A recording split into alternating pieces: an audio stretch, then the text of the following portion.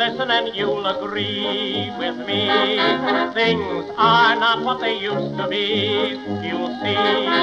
You say hello to Uncle Joe, then look again and you'll find it's your Auntie Flo.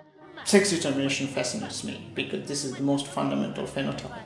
So, if you think about when a baby is born, if your friend's baby, or congratulations, is it a boy or a girl? So that's the first question we ask because that's the most significant phenotype we see every day.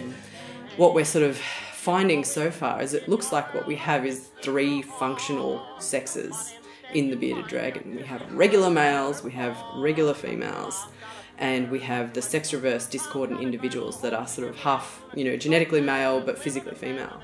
But these kinds of phenomena can happen really quickly. Is a little window into how interesting life is, and why wouldn't you want to know more about it? It's hard to tell them apart today. Hey, hey.